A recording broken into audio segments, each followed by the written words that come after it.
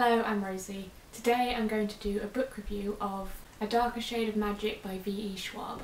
This book is set in a world made up of parallel universes, each with varying states of magic. One world, Grey London, has no such magic, and that's next to Red London, which has a fair amount of magic, and then there's White London, which is a bit more chaotic, and then there's Black London, which has just been lost through the generations and it's been shut away, never to be seen or spoken of again.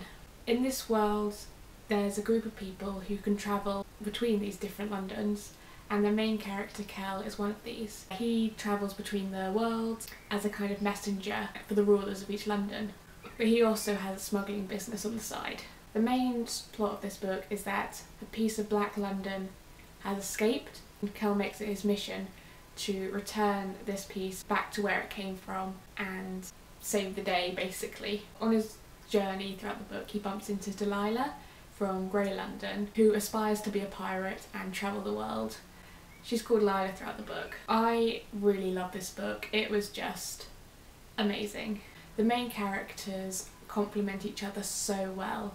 Kel is there for power and knowledge, whereas Lila is the passion and the personality of the duo, and they just work together really well, and I enjoy reading about each of them, and it's such a good friendship too. There isn't any romantic overtones or anything like that, they are just friends, which I really enjoyed seeing because it's quite rare to find books where the main male and female characters don't have a romantic relationship, so it was really refreshing to see that.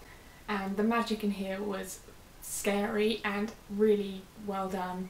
Like, it had a mind of its own and its own rules, and I just really felt like I could believe it and understand the threat that these characters were facing. While magic is part of the threat, the villains of the story are equally as scary. They're crazy and sadistic, and you just can't help but love them for that. I kind of wish I'd got more of a background on all the other characters, because you read a lot about Kel and Lila, but their relationships with the other people isn't explored that much. Like, I really would have liked to see a bit more background with Kel and his adopted family, because I think that relationship would have just been really interesting to read, especially since they're the rulers of Red London.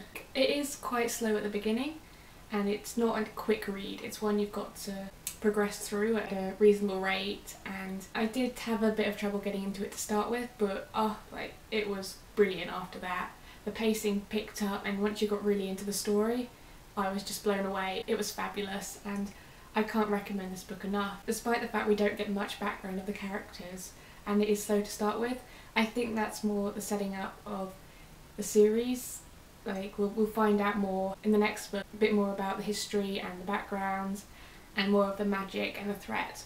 The book rounded up the main plot points nicely, but it did leave it open to the sequel. While it can be read as a standalone, it will also work well as the first book in a series, which is really good, because I'll be reading it and I really love the cover. Like, this cover is absolutely stunning.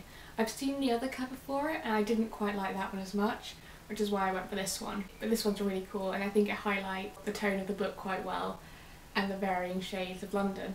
I really enjoyed this book, as you probably gathered from my ramblings. There were a few minor issues. I'm pretty sure if Lila hadn't been part of the book I wouldn't have enjoyed it as much, because I didn't really connect to Kel as well as I did to her, but I think that may have just been a personal preference for types of characters. And it's made up of sections, so you can have a breather if you want to, because the plot does get quite intense at times, and I was just hooked throughout. It was a real struggle to put down, and I'm really glad I picked it up. It definitely deserves the hype it got, because I remember this book was massively hyped when it first came out. I haven't read this author before, but I'm definitely going to be reading more of hers, because she can write really well, and if this book's anything to go by, the rest of her books are bound to be magnificent as well.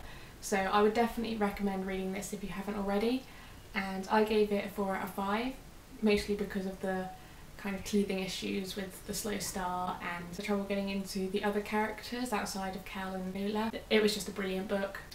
That's it from me for this review. I'm now finished with exams and university, so I'm hoping to have a lot more videos uploaded, hopefully every other day, though it may, depending on how things are, how busy my life is at that time, they may be twice a week, but I'm hoping to keep it up for more than once a week. There'll be more book reviews, there'll be more TBR jar challenges, tag videos hopefully, as well as some more book related videos, some readathons and all that. So you've got all that to look forward to, and I will see you next time. Goodbye!